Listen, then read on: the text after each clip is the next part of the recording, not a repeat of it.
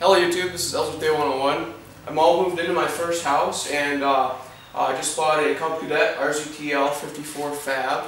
I was mowing my lawn with a regular 42-inch lawn tractor and it still was taking me about 5 hours, so I decided to upgrade. I have a project in mind that I really want to do and I thought I'd make a video on it. So I want to show you guys how to install accessories on a lawnmower or zero turn or something like this. I have a 17.5-inch LED light bar that I'm going to mount right in front of my counterweight on the front, so I think that'll look good. I have a little voltage gauge. I have a 12-volt outlet. Then I have a switch for the light bar right here. The first thing you're going to want to do is go to your manufacturer's website and get your service manual for your tractor. Mine was pretty easy. Look at your electrical diagram. I'm going to use a 5-pin Bosch style relay for the headlight in the front. So how that's going to work is this will be mounted right here, and when you flip the switch, it activates the relay. So the relay makes it so that way you don't have a ton of current running right up to your switch where your hand's going to be. You don't want like an electrical fire there. The chances are pretty low because you're not really. I'm running probably 8 amps through this, but still it's kind of just standard procedure. And then I'm using the ground wire that goes to the engine, goes to the magneto to shut the engine off. So if you get off the seat or the handlebars aren't in park when you get off the seat or the PTO's engaged, the engine shuts off. This will shut off the relay so that way my switch won't turn on the LED bar anymore. This is just going to stop the battery from draining. The stator or alternator in this engine produces about 180 watts, so that can charge your battery back up pretty quick after starting it.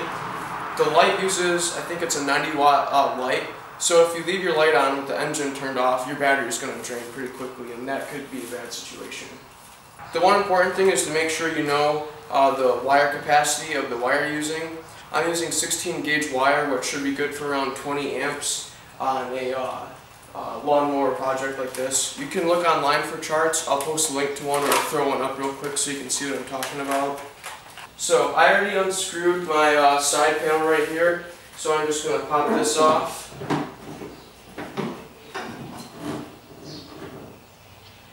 And now what I'm going to do is I'm going to pop off that one.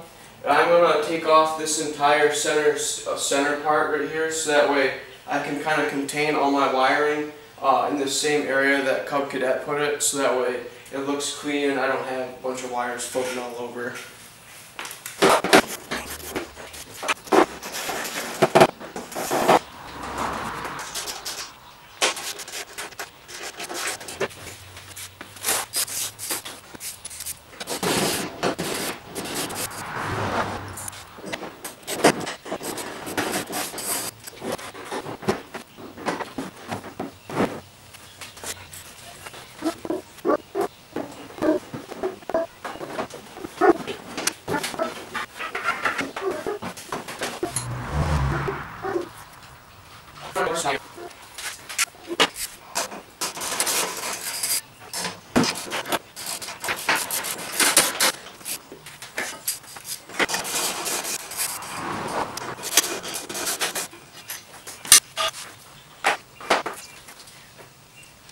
Okay, now I can move up it.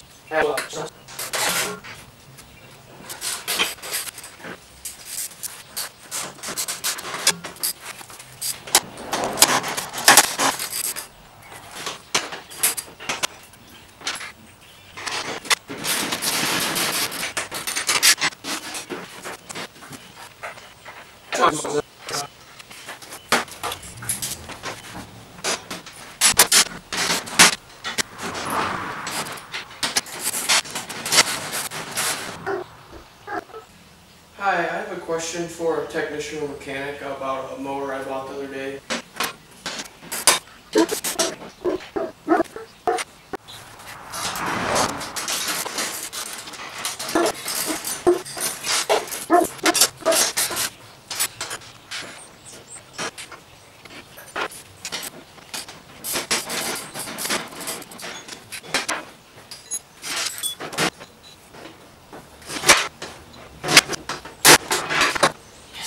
Got it. Okay. Okay, so now I have my top plate off. The next thing I want to do is I have a little, what do you call this? 4 gauge 3/8 inch stud ring.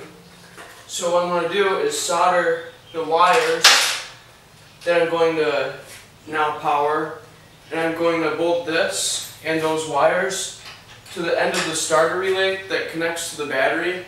So what this does is, instead of having a bunch of things connected to my battery, it's still easy to change the battery just by unbolting the bolt, and then that one wire comes off.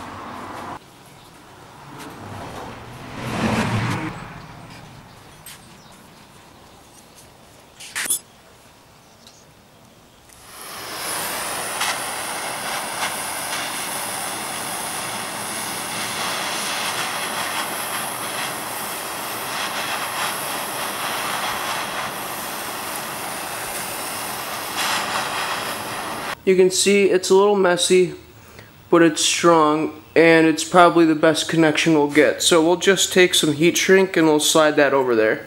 You can see where I tapped into the safety ground shutoff. So basically, if the engine shuts off for any reason, so does the front headlight. Okay, now the next thing I'm going to do is I'm going to open up this harness right here and tap the wire that it's called the A1 off of the start switch. So when the start switch is running, then that red wire is hot. So I'm going to use that, and I'm going to run a fuse off of it, and I'm going to use that for my accessories and switch up there. You can also see right here that I just made my ground wires too. I found a way easier way to do this. I should have did it the first time. Basically, just fill up the connector with solder, and the connector will be hot enough where the solder will stay wet for a while. Heat up the wires, and then just dip the wires right into the connector, and then wait for it to cool off, and then you have a pretty good connection right there. I'm still going to put some heat shrink on it anyways though, but yeah.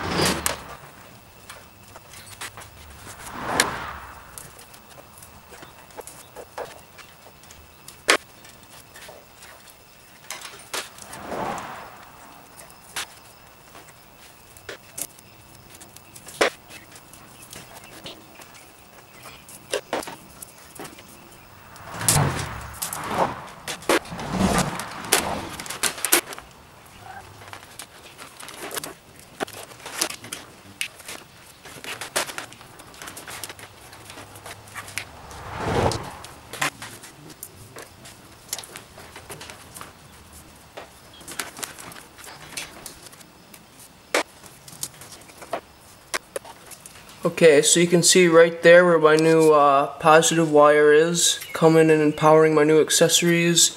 I have my relay switch all hooked up and wired. Everything's kind of combined into the existing wire harness. Down in here, this black and white wire go into this harness, and then I added conduit, and it goes in the frame rails, and then we'll connect to the front light. These wires will power my accessories up on the little dash right there. Then you can see I have a fuse right here and a fuse right here. They're both 15 amp fuses. I also have added a ground wire right to the engine block. Okay, so now the only thing left to do is going to be cutting these holes.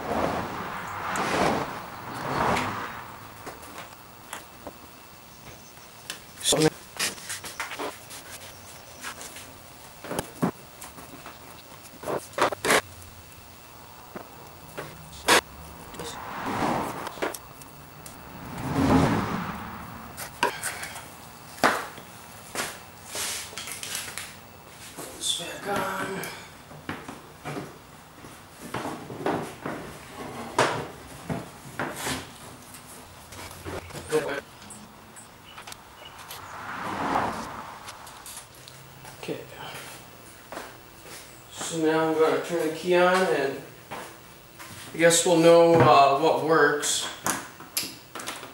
Nice, we got 12.5 volts. And it looks like that switch is working.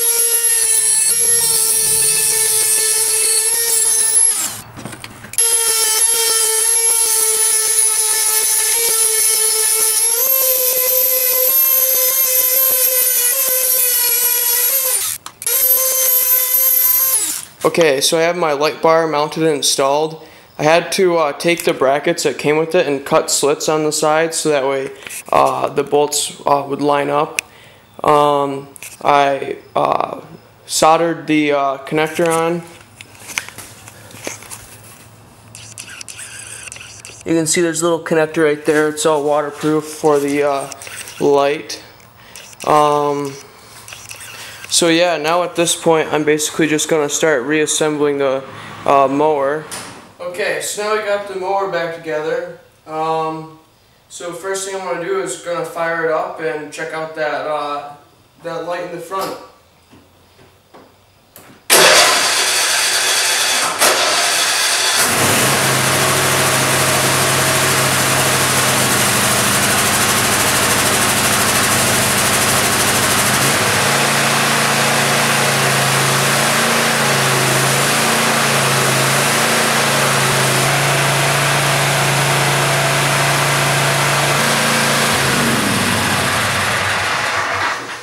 So you can see that if anything disengages the magneto or grounds the magneto, that relay gets triggered and my headlight will turn off and stop draining my battery.